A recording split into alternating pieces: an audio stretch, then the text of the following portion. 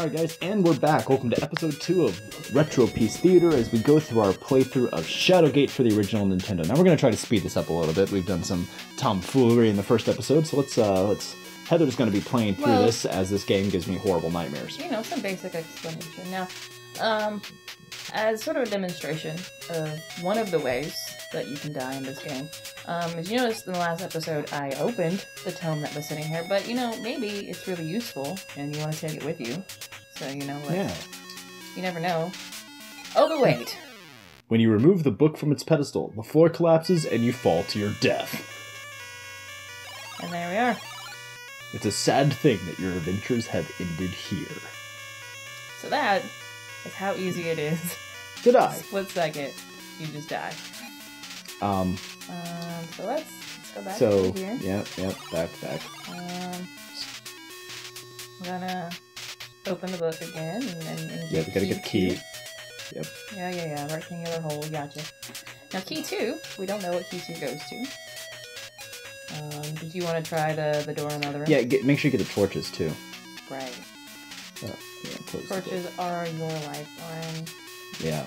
Now, if I was to not close the book and go to a different room, it would close that screen. When I went to the different room, so you wouldn't have to close the book. Oh, I see. So let's go back and see key 2.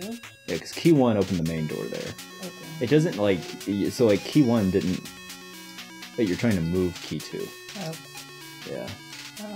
Use. So, yeah, do pay attention to what you have clicked. 2. That could actually get you killed. Hey, it opened. Click! The key worked! You're so excited about these keys. Well, let's go. Hey, look! Tiny little room. Alright. Oh, as you enter, you can see a sword and a sling inside. Ooh. Take mine. And the sword is in hand. Now, you see my torch is starting to burn down. Yes. So what I can do... I mean, we're not in danger yet, but I like to duplicate. So we go like... Backup torch. Backup torch. Now, for some reason, one of these torches is in a separate slot from these torches. It could be because one of them's active. Well, let's look at this torch. There's a torch, but you can't put a finger on it. Alright, well, now we're done with this tiny closet room. Okay. We'll go back to where we were. So this passage kind of winds over to the right here. And then you've got this odd looking... Looks like a crawl space or something. Like a door to a crawl space. Let's see if we can open it. It won't open. Okay then. Maybe. There it is. Oh. As you can see again, my finger wasn't on the exact right spot. The stone falls away to reveal a secret passage. Now how me, as the brave and I assume buff warrior that I am supposed to get to this tiny hole? Very carefully. You know. Well, let's go. Let's see what's in here. As soon as you enter the room, you see an arrow on the front wall. Oh, and torches. Well, we're gonna take the arrow is in here. Good rule of thumb with this game, except for that tome in the previous room, is to take everything. Which, you know, if you've never played this before, that can make you second guess that. That's true. Now, as you can see, the torches, I can't take them. Can you like, use them? Are they like switches on a wall? And then the only place you have to move is forward. Yeah. The ledge wasn't strong enough to hold you. You fall to the ground and land hard on your rump. So there's that. We can try to use these torches, see if they do anything. Nothing happened. You moved the torch. Okay, alright. It's a hidden door. There's a spiral staircase leading down. Should we go down there? Let's go down there. Alright. Now, we have 2 bridges. You stand at the edge of a deep chasm. From the darkness below arise the screams of the undead. That's, inviting. This cave is hewn roughly into the chasm's wall. So we have 2 very different looking bridges here. Yeah. Judging by the intricate workmanship, this bridge seems to be quite sturdy. That's a good sign, right? And then we have... This shabby bridge is held together with nothing but frayed ropes and rotten planks. The ropes are indeed in bad condition. So, you know, I think I'm not gonna go that way. The obvious way that might kill you. Yeah. So let's go over here. Ah, what's this? A wraith is standing in your way, barring your path. So, you know, while I'm standing here, I'm gonna take some more torches. Yep. Let's look at this wraith guy. It's a shadow wraith, a hideous specter who eternally walks the line between life and death. Oh, you know, you probably wouldn't want to invite him over for Sunday brunch. Probably not. And then there's a thing hanging over here. This heavy cloak contains no frivolous adornments, such as pockets or a hood. I don't think of pockets as being frivolous, man. Well, you know, Middle Ages. So, we have this wraith. I mean, we can't. I'm gonna save real quick. Are you gonna die? Are you gonna kill? Are you just gonna kill yourself? Let's see what happens if we try to go past the wraith. Right. You have to open the door before you go through it. Yeah, that's my big concern right now.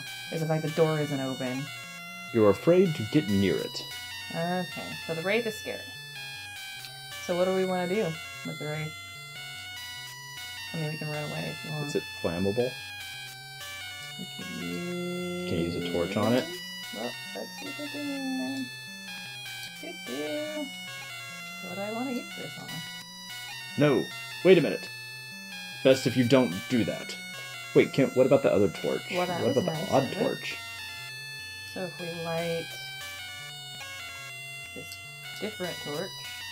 Torch burns with a strange white flame. With a shout, you throw the flaming torch at it.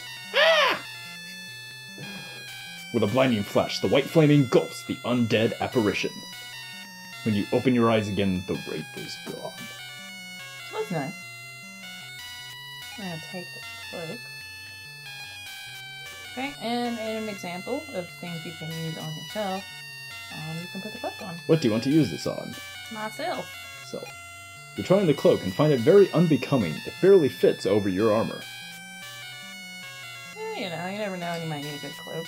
So we will open this door.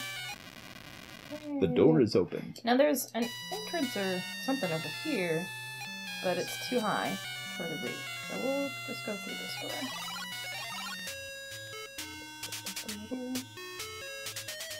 The small stone chamber is lined on one side by 2 barred portals.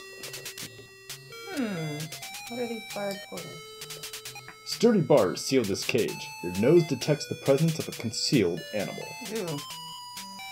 You can hear a faint scratching from within the dark depths behind the bars. I think we're just not, you know, gonna deal with that. Let's look at this, It's an ancient leather-bound parchment. Yeah, that.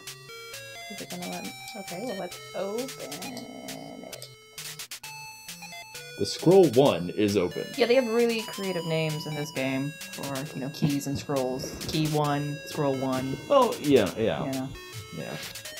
Alright. Your hands begin to sweat because of your extreme excitement. You're a really excitable person. You are. Alright, let's see. 5 to find, 3 or 1. 1 gives access, the bladed sun. The silver orb to banish below, the staff of ages to vanquish the foe. Joining 2, the golden blade, the last to invoke, the platinum horn. It doesn't rhyme. Yeah, but that seems really important, so we're gonna take it. It does seem important. Could be something, because I'm not going to remember that later. Yeah, I'm not. So we got some bottles up here. It's a small silver bottle. What is it? It sure smells terrible. Ah, well. We got this one. The small silver vial glows with a lustrous shine. You notice that the bottle is impossibly light. How heavy could it really be? So we'll take the bottle 1 and the bottle 2. Can you take a torch? Yes, we will take the torch. Alright. And then we have on the wall here this word. Epor. The sign reads Epor. Can you speak it? Speak the sign. You seem to be wasting your time. Maybe can we use this? Nothing happened. Well, no, hang on, that back wall looks kind of odd. Yeah, you kind of see... Like an outline. Is that a door? Can you... Let's look at it. damp air is blowing out of a gap in the stone wall. Alright, so next episode we're going to figure out what's going on here. Next time on Retropiece Theater. Like, comment, subscribe, and we'll see you next time. Thanks, guys.